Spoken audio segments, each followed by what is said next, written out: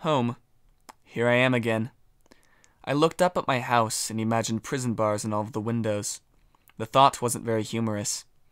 Maybe I was being a bit unfair, as my house wasn't poor or anything. I was angry because now that the holidays have come, I have to see my sister again. I stepped into the home, begrudgingly.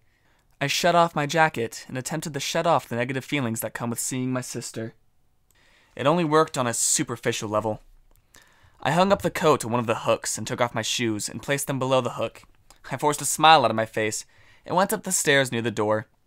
I heard that if you force yourself to smile, you would be happier. I wasn't sure how true that was. Either way, I had about 2 hours to be in my room, maybe 2.5 if I pretended I'm doing homework. Or if I actually do some homework, for Christ's sake. I perished the thought when I remembered I didn't have any homework. It was the middle of winter break and I had already done all my homework at the start of the break. The only reason I had been allowed to go outside today was because my friend, Holly, had planned for us to go out today a few weeks ago and had spent an amount of money reserving a small theater room for the two of us. She knew that I'd be stressed about all of this and had tried to soothe me. It worked, a little. I walked down the hallway a short amount, then entered through the first door on the left into my bedroom. I walked in, politely shut my door, then flopped onto my bed. I took a pillow, put it over my face, and groaned. I spent the next 2 hours in my room screwing around with various things. Under normal circumstances, I was very good at doing productive things. Normal circumstances, of course. "Veronica, come down now. We're going to get Victoria from the airport now," I heard my mother call to me. I stood up from the bed. "Go on ahead, Mother. I'm just going to get a little ready before I prepare the house for her a little more," I shouted back down. I heard Mother and Father speak downstairs, then the door opened and shut. They're gone. Perfect. My creators have left to go get the only reason I'm here at all. God, I wish Holly could be here at least. These are going to be the most stressful 5 days of my life. I laughed. I say that every year. It's always true. I looked at myself in the mirror and at the scars near the side of my neck. I used to receive shots in both of my common carotid arteries, the ones that directly connect my heart and my brain. I haven't needed one since I was 6. It's been about 11 years since I've last received a stabilizing shot. I usually don't care who looks at the scars, but Victoria despises seeing them. Thus, I have to wear a scarf around the house so that she doesn't have to see them. So I put on my scarf, taken off of a table that also held my computer, and wrapped it around my neck. I used to have an uncomfortable and itchy one that my parents gave me, but Holly bought me a much nicer one for a late Christmas gift a few years back. The worst part about the scarf they gave me is that they could have easily afforded to buy me a nice one. I didn't like wearing makeup, so I didn't bother using any foundation to cover up the scars either. Although, my scarf would probably have rubbed it all off anyway. Looking in the mirror, I adjusted my scarf. By the time I was done, you would have had to have supervision to see my scars. I took a second more to admire myself in the mirror. My black hair is cut just below my chin, and it contrasted well with my light skin. The best part of my face, in my opinion, were my eyes. Green as green could be, they had little patterns in them that could keep me staring at them for hours. They could keep anyone staring at them for hours, I think. I took one last look at my safe haven. My bed was in the corner with its blankets crumpled and loosely spread out. My dresser leaned against the wall opposite of the foot of my bed. It had various belongings strewn on top of it, and some photos taped to the wall above it. My closet doors remained closed next to it, and my mirror was on the back of the door. My table and computer were rested next to my bed. I opened my door and left. I walked into my kitchen, which was across the way from the front door, and checked on the oven. I opened it and looked at what was inside. Lasagna. I hate lasagna. With a sigh, I shut the oven door. It wasn't finished cooking. The only reason we were making lasagna tonight was because my sister simply adores lasagna. She acts like she can never get enough and makes dumb jokes about being just like a particular cat. That comic isn't even funny. Pushing those thoughts aside, I started setting the table. I took out 4 plates and set them at 4 respective seats and got silverware to match each. I didn't have to set things down, but I knew that if we ate quickly enough, I wouldn't have to sit around and listen to Victoria drone about all the things she's doing and all the traveling she's done and blah blah blah. I took a few glasses out of the cabinet and set one for every seat just as before. And then I noticed that the flower pot in the center of the table was running a bit low on water. So I picked up the pot with newly shaking hands, took it to the sink, and poured water into it. My hands shook violently as water filled the jar, and my vision began to blur. What a wonderful time to start crying. They could all get back at any moment. Good hell! I shouted at myself. I turned off the water and put the flower pot back, rubbed the tears out of my eyes, then folded my arms across my abdomen and held them tight. I was going to get myself under control before anyone could see me. I was going to be strong. This was the last year that I needed to do this. After this, I could leave and all the world would accept it. 1 year is all it would take. One single, God-forsaken year. I took a few deep breaths and let my arms loose. I took a tissue from the counter and wiped my eyes with it.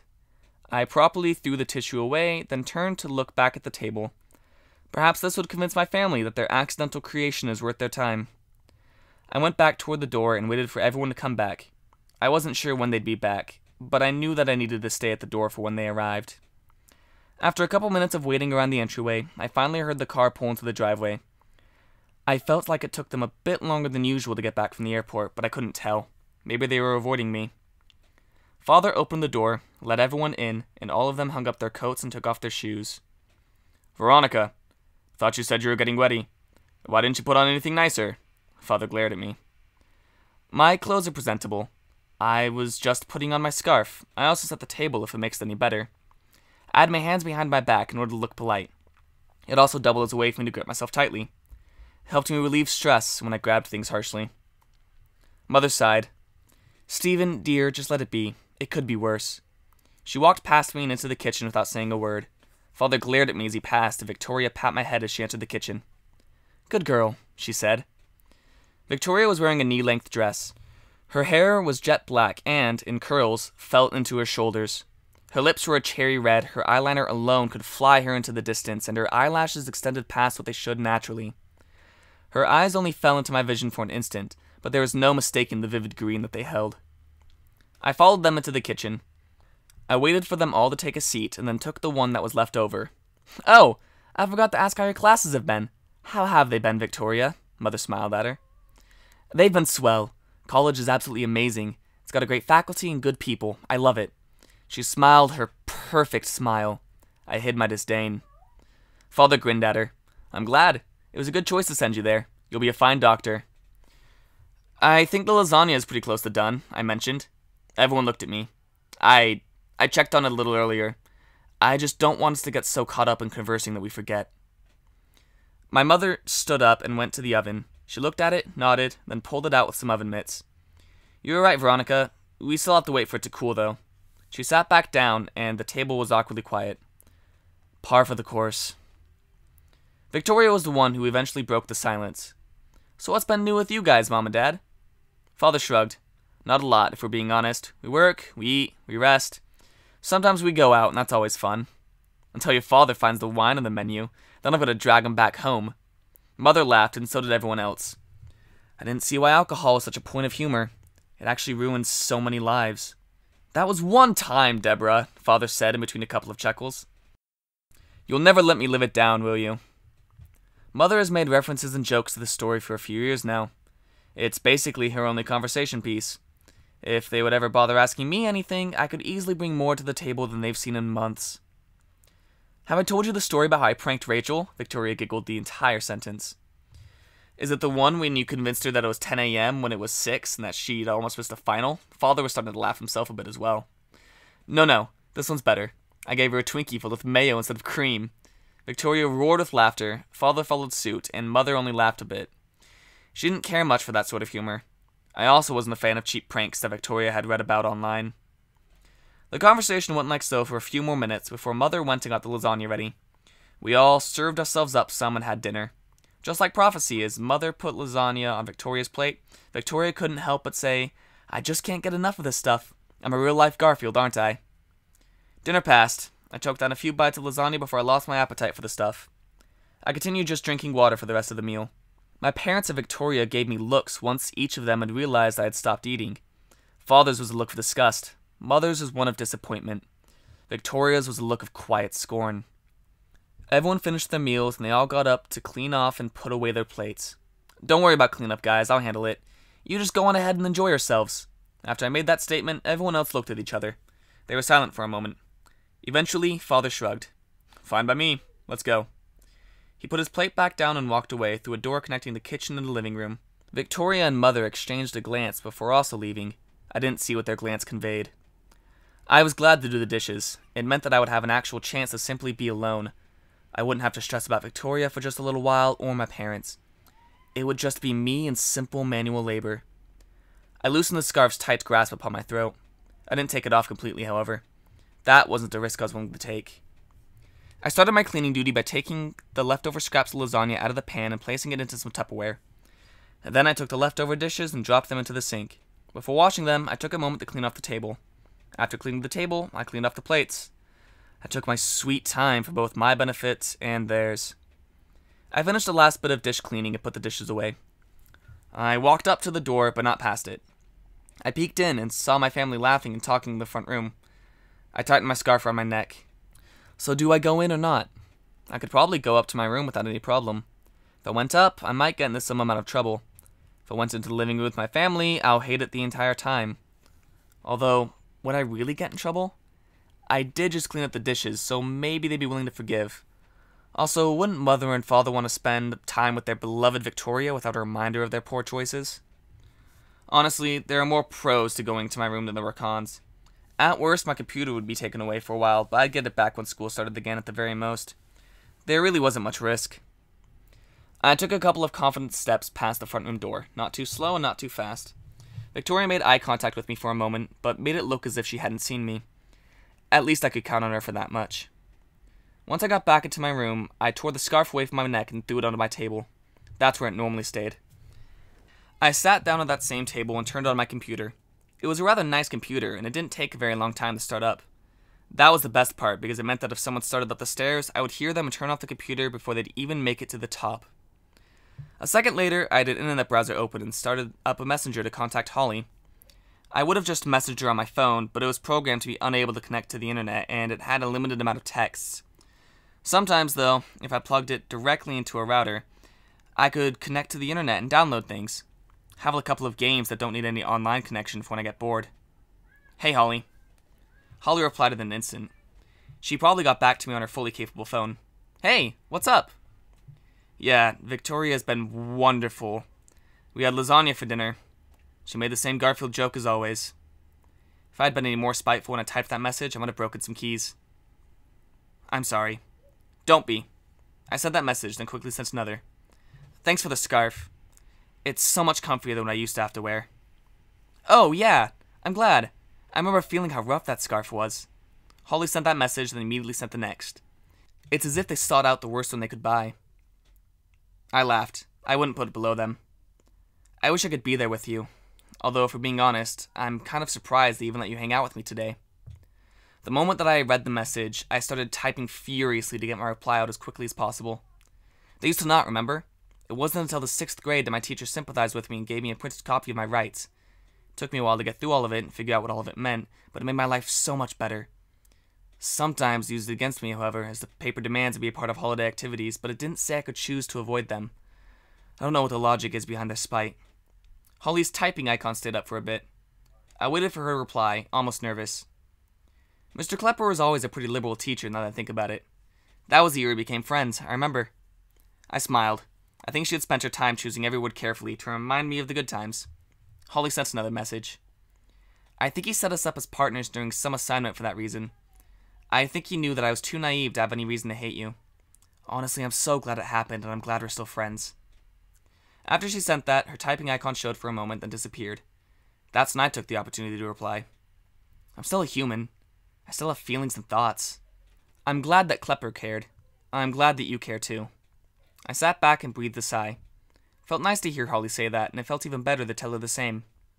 Holly sent me another message. Once you're 18, I'm going to take you away from that place. My eyes started to blur up a little. I rubbed them, then wrote a reply. Thanks, Holly. It means a lot. I sent that message and typed up another. I'm going to go to bed now. I cleaned up after dinner to get away from my guardians, then just went up to my room instead of hanging around. I ought to get to sleep before they get suspicious. Holly started replying, but then her typing icon disappeared. The typing icon appeared for another moment before disappearing. Finally, Holly sent a message that simply said, I'll see you later. Good night. I shut down my computer, then went to bed and had a very loose dream. It was somewhat based on a memory I'd forgotten where Mother had kissed me before I went to bed a few years ago. After the dream, I woke for a moment. I had enough time to think about how strange it was that I could still remember that before I swiftly returned to sleep. I woke the next morning to the sounds of cooking and discussion. It seems like everyone else had woken up before me. I climbed out of bed, put on some clothes, then shuffled out of my room. I crossed the hall and entered the bathroom. Once I was done there, I went downstairs. The first person I saw was my mother. She looked at me, then quickly started to push me back up the stairs. "Veronica, you forgot your scarf," she said with a matronly voice. "Oh, right," I mumbled. I took groggy steps back upstairs into my room. I re-entered my room and tossed my scarf on over my neck before returning to the base floor. Once I was downstairs, I directly entered the kitchen. With absolutely no delay, I saw Victoria at the table. She didn't look very satisfied with me. Neither did Father, who was sitting next to her. Mother had to turn around to see me, and she frowned. I walked past them and started preparing a plate of breakfast for myself. Mother spoke before anyone else. "Veronica, you didn't put your scarf on very well." I yawned and rubbed my eyes before responding. "Sounds about right." The words left my mouth before I could revise them. Father stood up at hearing that. "Veronica, you're going to go back upstairs right now and put that scarf on right before I do it for you." I sighed, put down my plate, and turned around. Looks like I was going to commit to this. "Really? Look, I'm just going to grab breakfast. Thanks for cooking it, by the way. Then head back up to my room. You making a huge scene is causing a lot more discomfort than 2 small scars." I wasn't lying either. The scars are probably just small and jagged circles, probably no wider than a dime. At a distance, you couldn't even tell they were there. I turned back around and kept preparing my plate. "Veronica, you are not going to disobey me. Now." I could hear Father gritting his teeth. He liked to act real big and threatening, but I had learned more about discipline hanging around Holly's house than I ever had here. Father is all bark and no bite. And when he does bite, it's hardly even a nibble. "Okay, I'm going upstairs now." I had finished preparing my meal by the time Father finished his statement. He sat back down and I left the kitchen with my plate. I always had breakfast in my room, and so it shouldn't have come as any sort of surprise to anyone that I'd walk downstairs in a sleepy state, get some food, then leave. Once in my room, I started up my computer. I opened up a desktop link to a news site and watched the morning video. See, my family thought that because I did sports, I didn't care for the news or reading. They were desperately wrong. I actually had just as good of grades as Victoria got, except I also participate in so much more than she does. I'm basically a better version of her, except I'm not the favored one. I watched the news and ate my breakfast for a couple of minutes before I heard a knock on my door. I paused the video, put down my plate, then opened the door. It was Victoria. I didn't bother to fix my scarf. "Ronnie, come on. Do you really have to make my short trip here so hard? I'm only going to be here for 5 days. Couldn't you just put on a nice act while I'm here?" Victoria was pleading with me. She was begging me to make her time here more enjoyable. "What are you, jealous of me? Is it my youthful beauty or the muscle I have that she never built?" I knew taunting her wasn't going to help anything, but it was too easy. "I already told you, there's nothing you can do about my existence. I am here. Your parents chose to bring me into this world because you were sick and close to death. It isn't any of our faults that I'm here now. It is all of your faults that you choose to make a big deal out of me. Now, are we going to have the same argument every year, or are you just going to finally move along and accept me?" Victoria closed her eyes. Unacceptable. I responded quickly. "Okay, maybe making fun of you at the start was a poor choice. I'm sorry for doing that, but everything else I said still stands. I exist, whether by choice or not." Victoria stepped into my room and adjusted the scarf on my neck in a delicate fashion. Looks like she couldn't bear to hurt a younger her. Once she was done with my scarf, Victoria spoke again. "Veronica, you know how I feel about you. I know how you feel about yourself and about me. Can't we just compromise?" I laughed. "You know that we're too far beyond that. Your idea of compromise is that I sit around and be an obedient little girl while you don't change anything about your behavior or thoughts. That isn't compromise and you know it. You couldn't have gone through nearly 5 years of college without learning what compromise is." Victoria sighed. "Okay, fine. Then how about you just put on your scarf for dinner tonight, and I'll talk Mom and Dad into letting you stay up here for lunch. Does that sound fine?" I tapped my chin. That's a tempting deal, but not quite what I'm looking for. How about I wear my scarf around, and you convince them to let me go to Holly's tomorrow? Sounds like a fine deal, right?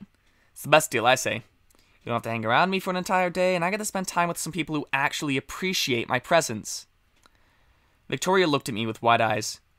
"If you've been sitting on this idea for so long, why didn't you ever recommend it before?" Once again, I started my answer with laughter. It was more nervous laughter this time. "You think that they'd listen to me? I've always tried to convince them to let me spend these days while you're here at Holly's before. They always get indignant and angry for what seems like no reason. They demand that I stick around. They get angry when I don't. Victoria looked off as if thinking deeply.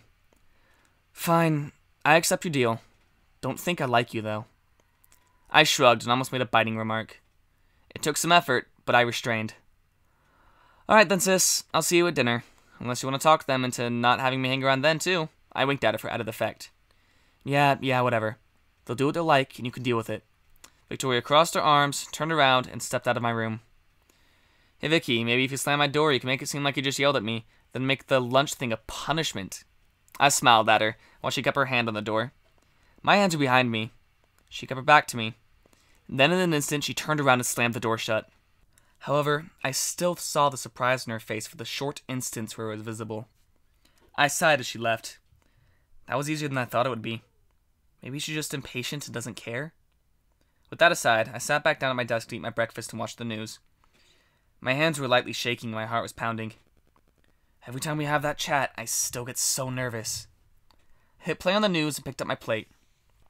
Just last night, another reproduction riot occurred at the local clinic. There were no direct assaults, however, one family leaving the clinic with their newborn had rotten tomatoes thrown at them. No charges have been pressed as of yet, but a couple of police officers are still searching for the culprits. The other officers either abandoned the effort or ignored the offense. Unfortunately, more of them ignored the offense than didn't. If you are the family who was assaulted, I personally would like to reach out and wish you well. Then, a much angrier man cut into the woman's audio. I don't give a damn about them. These poppies don't deserve to have a... I paused the video and closed the browser, sighing. Great, this again. God, where do these people get off anyway? I stuffed the rest of my food in my face, then went downstairs to clean my plate off. I didn't worry about my scarf, as Victoria had already handled it. Veronica, come here. Father's voice rumbled in the living room as I passed. My heart began to fervently pound in my ribcage. One moment, Father, I'm just going to clean off my plate. My voice shook. There was no way this could end up well. I think I got a little too confident while I was upstairs. This could not end well. I rinsed my plate off in the sink, then went to the front room. Politely, I held my hands at the back of my waist. Tightly. Victoria here has decided that you deserve an early present since she forgot to get you anything.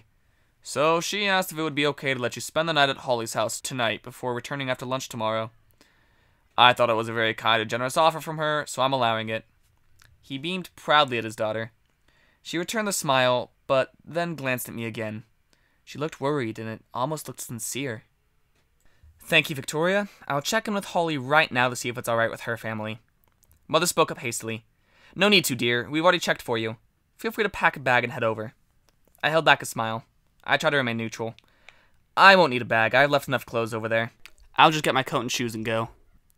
Father shrugged. Mother gave a forced smile. Victoria stared at the floor. Goodbye, everyone, and thank you graciously. I smiled at them, graciously. It was a legitimate smile, unlike other times before.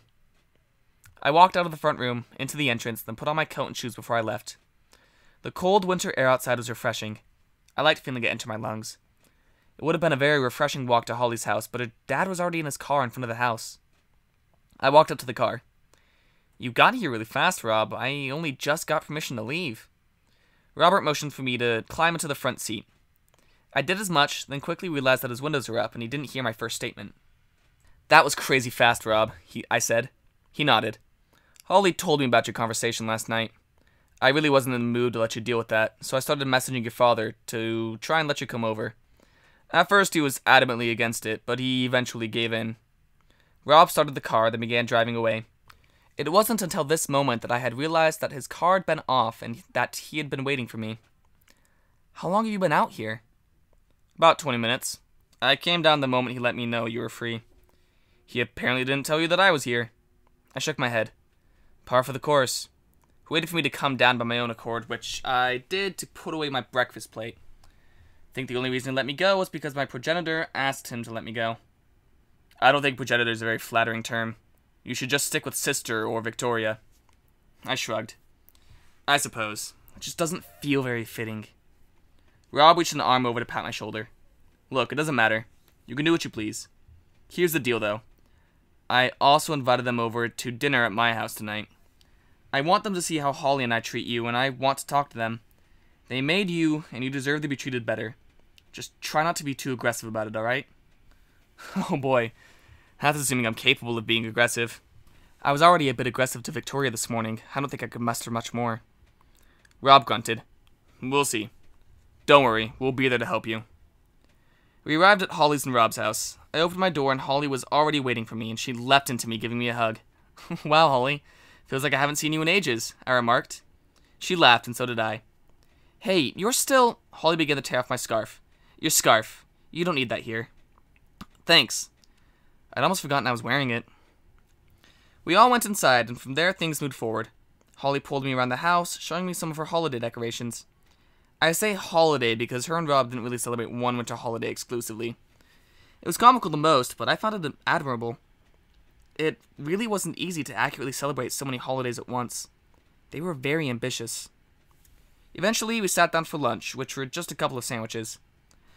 I had a really good time with the family, all day, up to the point where my family was invited over for dinner.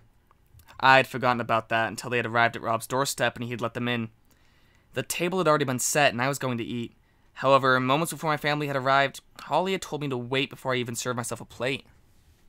Everyone came to the table and sat down around it. There were 6 of us, which was the perfect amount for the table. Rob sat on one end and Father sat on the other. Holly and I sat on either side of Rob, and Mother and Victoria sat on either side of Father. The table was essentially split in half right down the middle. Rob smiled and started to speak. I'm glad all of you are comfortable. Help yourself to whatever is here, and I can get you some water if you don't care for sparkling cider. My family generally thanked him and started to set up their plates. Ah, yes. I'm also glad that you were all able to make it here tonight. Is everything to your liking? Rob was being a gracious host, and I was thankful for it. Everything is fine, Mr. Wilson. Thank you for having us over, Mother responded. Mother was the least sincere of my family because she hid everything she felt behind politeness. Please, just call me Rob. What would you rather I call you? Mother and Father both spoke at the same time. Deborah, dear. Robinson is fine. All right then, Deborah, Mr. Robinson. How's Veronica been doing in school? Do you know? Rob smiled at my parents. They both simply looked at each other in dismay. She's been fine. Although her grades aren't what mattered to her most, it's the sports that she really cares about, Father said. Actually, Veronica's been doing really well in the economics course. She even helped me with my work a few times, Holly piped up with a smile. Economics. I've never seen a soccer player who excelled in economics. Father really didn't understand the idea that people were multifaceted. Not only that, but she also does really well in a medical anatomy and physiology course, and she always scores really high on her history tests. At the rate that Holly bragged about me, you would think she was trying to sell me like a telemarketer would. Veronica, dear, you never told us this. Mother looked at me expectantly. You never asked. Victoria was looking at my neck. Her look wasn't angry or uncomfortable, but it was curious. Oh, sorry I don't have my scarf right now, Victoria. Holly took it off me earlier and I forgot to put it back on. Would you like me to go get it? Even though I could have been spiteful, I chose not to be. I still had promised this to Victoria, and she had held up her part of the deal. No, you're fine. I've just never really bothered to look at anyone's scars for long. She opened her mouth as if to say more, before closing and making a perplexed sound. My parents looked at her, and they weren't sure what to make of the situation. I wasn't sure what to make of the situation. Dinner went on as you would expect. We talked Nate. Holly's family and I did more talking than my family did. Victoria kept her eyes focused on either me or her plate. Eventually we finished, and my family wanted to return home. They weren't satisfied, that much I could tell you, but they weren't about to be rude in someone else's home. However, as the 3 of them were walking out the door and into the cool, dark evening, Victoria told them she wanted to stay for an extra moment. You're coming or you're walking home, Father stubbornly demanded. I'll walk if that's fine by you. Victoria rubbed her arm. It wasn't exactly nervous, but it also wasn't confident. It isn't fine by me. Father turned his body back to the doorframe. Mother put her hand on his shoulder, but not in a very forceful fashion. It was more habitual than anything. All right, then I'll just have to go against your wishes. Sorry. She briskly pushed him out of the door and shut it. Veronica, I need to talk to you. She turned toward me, suddenly desperate. Her makeup in this state looked less regal and more like a mask she didn't want to wear. What? I stumbled toward her. Holly followed and put her hand on my shoulder. Rob was still at the table. Let's sit down. I need to ask you a few things. Victoria put her arm around my shoulder and pulled me towards the table. She was only a couple inches taller than me, thanks to the high heels she was wearing. Victoria sat me down at the table and then sat next to me. Rob stood.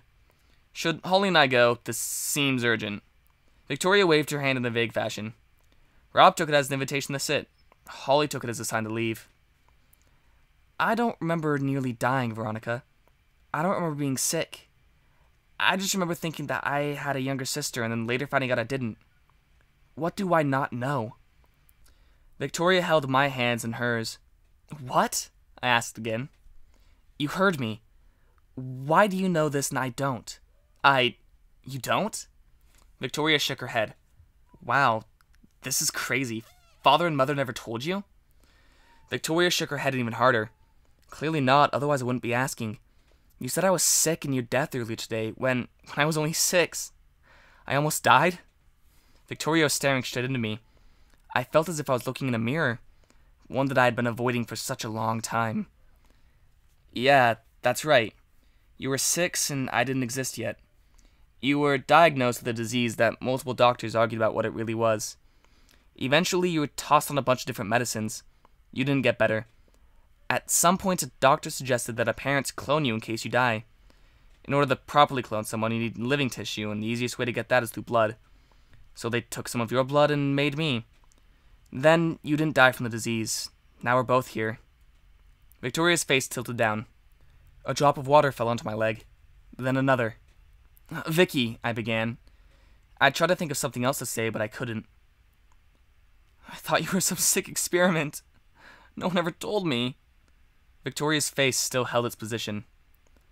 Legally, you can't clone anyone unless they're at risk of dying. Like I said, cloning requires living tissue, so they couldn't clone you after you died. You're right, I am some sick experiment, but I didn't choose to be. Rob handed Victoria a box of tissues and a warm wet rag. I think the rag was to clean her tear-stained makeup off her face. Give me a moment, Ronnie. Victoria stood up and went to the sink. She rubbed her face with the rag furiously for a while, then cleaned herself up with some tissues. I've been terrible to you. I can't believe I let this go on for so long. She stopped speaking and instead elected only to cry. Victoria, look, you didn't know, Hell. I shook my head at the ground. I don't really know what to say. I'm not going to lie, I can't talk my way through this. I'm sorry. Veronica, I've been wretched. You don't deserve any of the hell I've given you. You might be the only clone I know, but you're still the one who should matter the most. She stopped to sniffle and wipe her nose. I let ignorance abuse you. My own lack. She stood up and wiped her nose. I don't know if she knew what she was really saying. I'm going to go, Veronica. Stay safe. With that, Victoria walked out of Rob and Holly's house. Rob stood up from the table. I ought to get her home safely. You stay here with Holly. I'll go handle her. He then walked away. I didn't really feel anything at that moment. Victoria, the basis of my existence, and my sister broke down in front of me. It took her years and a side comment I made for her to change herself. Yet, I stood in the kitchen. I couldn't think of anything. Should I be glad that she finally was going to treat me better? Should I be angry that it took her so long? Maybe tell her that it's too late? I think it would be possible to feel regret too, because I did treat her pretty poorly myself. I stepped upstairs to get Holly. I felt emptier than I should have. This was a good thing, I'm pretty sure. Why didn't I feel something? When I entered Holly's room, she was sitting at her small 2-person table drawing something. Hey, Holly. Vicky left and your dad went to take her home. Did you hear anything, maybe? I slipped into her room and sat in the chair across from her. It was only a 2-person table. I heard a couple of things. Mostly your sister sobbing. I don't really know what's going on. She lifted her pencil up from the paper and set it aside. On the sheet was a detailed flower. Well, Victoria apparently just found out why she was cloned. She didn't know before, I guess. She apologized, then left. I don't really know what to make of it. I put my head in my hands. I don't know. Holly put her hand on my shoulder. It's okay. I know. She then pulled me toward her so that she could hold me in an embrace. I cried. Even now, I don't know what my tears meant. The day before Victoria left, she handed me a box. She told me not to open it until she had left. It was now December 27th, and I felt it was appropriate to do as she had asked. I sat at my desk with the box in front of me. The box itself wasn't very large. It was maybe 2 inches tall and only a little wider and longer than that. In fact, it wasn't even a gift box. It was just a plain old cardboard packing box, maybe for shipping something small. To top it off, is only taped shut by weak tape that I tore with my hands. In the box, there was a card. On the front, it said, "Merry Christmas." Inside, Victoria had written only a 3-word note without even a signature. "For your scarf." I looked inside the box, and there was a pair of fabric scissors. Which isn't to say I know the difference between normal scissors and fabric scissors, but its packaging made it very clear that they were fabric scissors. I lifted up the scissors and tore them out of the container. I felt the weight in my hand and gave a couple of test cuts in the air. I reached over and gripped the scarf tightly in my offhand, the scissors still in my right. I held Holly's gift tightly. I held Victoria's gift briskly by the handle. Neither item made contact with each other. Instead, I placed the scissors on a shelf in front of an empty photo frame. The scarf I placed onto my neck loosely. It was tight enough that it would stay on, but it wasn't enough to cover my scars.